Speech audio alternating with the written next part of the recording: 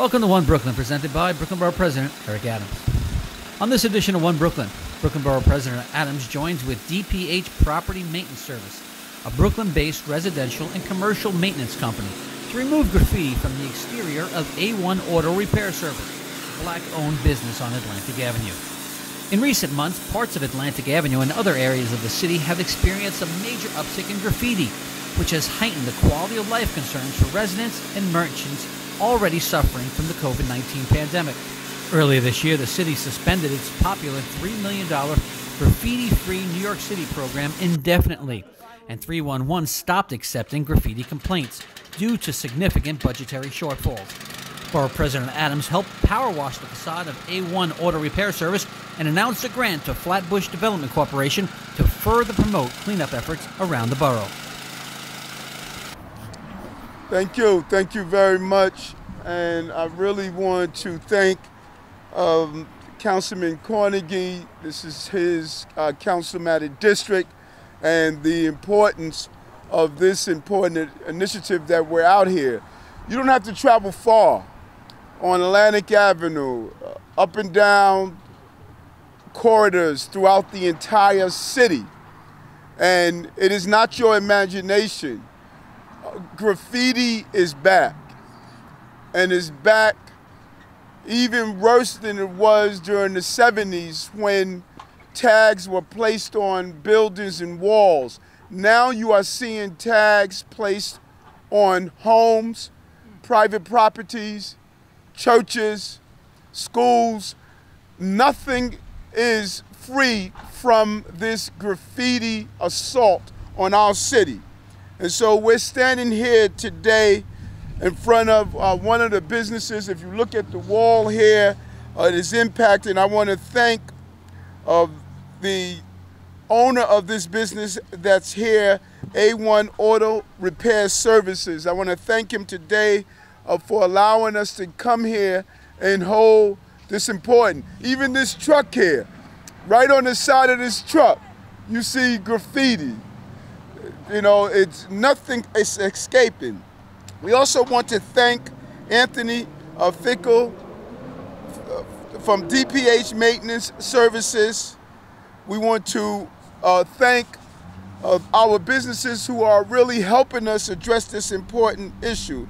And Kayvon, who owns this shop here, we want to thank you for just allowing us to highlight this issue. There's a noticeable uptick in graffiti issues along Atlantic Avenue and throughout our city. Earlier this year, the city suspended the popular $3 million graffiti-free New York City program due to budgetary restraints and budgetary issues. 311 also has stopped accepting graffiti complaints so they can focus on core issues. We're saying this should be a core issue because it sends the wrong message that our city is out of control, and it leads to a sense of quality of life concerns. The Department of Sanitation, graffiti tracking, which provides real-time updates about the location and resolution of reporting incidents of graffiti within New York City, has not been updated since January 2020. We are 11 months into the year, and we have yet to update how we are resolving these important issues. We're hearing from residents, business leaders, everyday New Yorkers who are walking the street. They're asking, why aren't we addressing this real quality of life issue? And it's more than just an eyesore.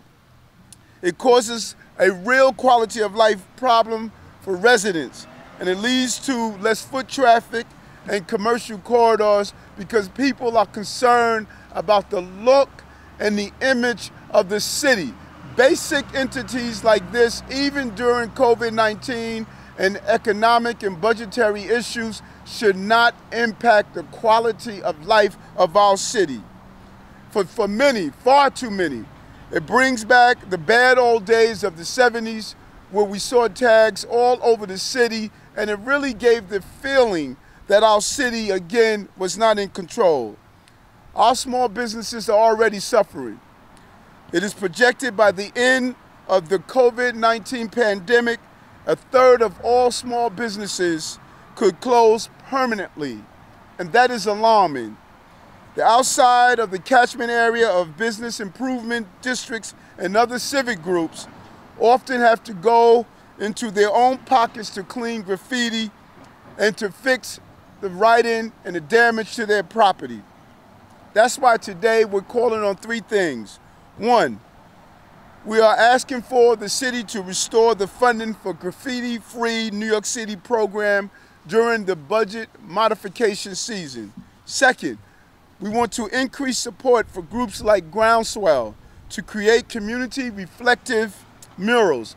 Let's allow the creativity of the city, but let's do it in the right way. Have walls where business owners agree and you can use it to do murals like we did down the block, where we had a mural that really talked about the issue of prison reform. It was done smartly and within coordination with the business owner.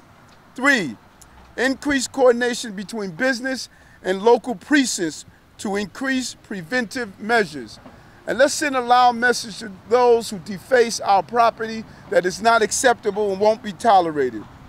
We are also announcing today a new discretionary grant of $5,000 from our office to Flatbush Development Corporation to help fund cleanup efforts in the catchment area. Allowing graffiti to fester anywhere in our city will only deepen the quality of life issues we face, and we can't afford that right now. It is only going to hurt the current conditions we are living in. Our city must use every tool available to ensure our business corridors and residential areas remain vibrant. We also need partnerships with local businesses to step up. We want to thank DPH Maintenance for their gracious in-kind contribution to A1 Auto Repair Services today. This is the type of cooperation we're going to need as we deal with this very real issue and as we deal with the financial crises that our city is facing. So again, it's time to address a real quality of life issue. The writing on the walls, the painting, is all having a negative impact on our city, and every New Yorker can play its role by using these simple tools. If you see graffiti on your house, if you see it on a pole or on the wall next to your house, we're asking you to use simple things like graffiti Vandal X so you can remove the graffiti. If we do our part, the city could do its part, and we can make our city a graffiti-free city. And so I want to thank a partner in this initiative,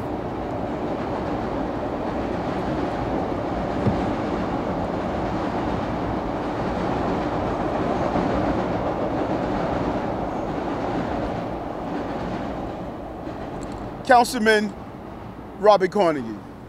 Thank you, Borough President. Good morning. Keeping our community safe and allowing all our family, friends, and neighbors to thrive means working to overcome the range of challenges that we face. From COVID-19 and the economic challenges to daily quality of life challenges that impact our neighborhoods and our small businesses. Graffiti is one of those problems that can add up to thousands of dollars of costs to already cash-strapped small businesses. Imagine thousands of dollars of extra costs when you're already trying to make payroll, trying to cope with the cost of COVID, and trying to succeed as a small business. That's why I'm proud to welcome the grant Borough President Adams announces today to help Flatbush Development Corporation with cleanup efforts across Brooklyn. Overcoming any other problems facing our communities will take our working together. And I know we can tackle quality of life issues like graffiti when we work together. And while the city has really taken and had an appetite for having graffiti as an art form, when it's on property that's private or businesses, that's defacing property. So while we respect graffiti as an art form, we do not respect its use against the owner's will. There are places in the city that have come forward to allow graffiti as an art form to be displayed. On someone's business or someone's home is not that. For those of us who weathered the storm of the 70s and the 80s, we realize that not only is this graffiti, but it's a language spoken in communities. And sometimes it conveys a message of unsafety, of gang conversations. All kind of things happen in the context of graffiti. So while in its context it can be beautiful and appreciated, in this context not so much. So I want to thank the local business owner for coming forward and allowing the borough president and myself and our partners to make his place back beautiful like it once was. This corner is a commercial thoroughfare, and it's the gateway to Bedford-Stuyvesant. We need that to remain welcoming by having his business displayed and his work displayed, not graffiti. Thank you, Borough President Adams. Thank you so much. And we want to bring on Anthony from DPH Maintenance Services. Anthony.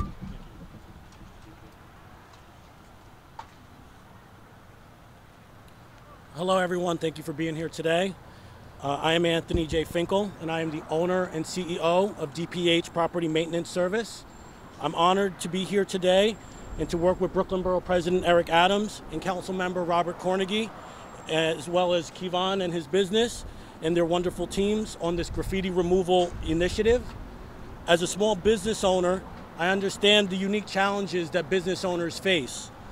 Imagine being a business owner and having a brick and mortar location, and you wake up one day to see that the business that you worked so hard to build has been defaced. How would that make you feel? Graffiti is an eyesore and does nothing positive for the community. In fact, it negatively affects community spirit and property value. It has a negative social and economic impact on the community. Graffiti is also an act of vandalism. Removing graffiti is a time-consuming and costly process. Through initiatives like this one, it is my hope that we can continue to remove graffiti and improve the quality of our borough. Thank you. Thank you. Thank you very much. Caleb, I'm owner of A1 Auto Repair. I've been there 11 years. This is a very important corner. I just want to thank the borough president for this initiative. Graffiti does take away from my business. With this wall being presented in a good way, I get more customers. I just want to thank you guys, and just keep New York City clean. I love it.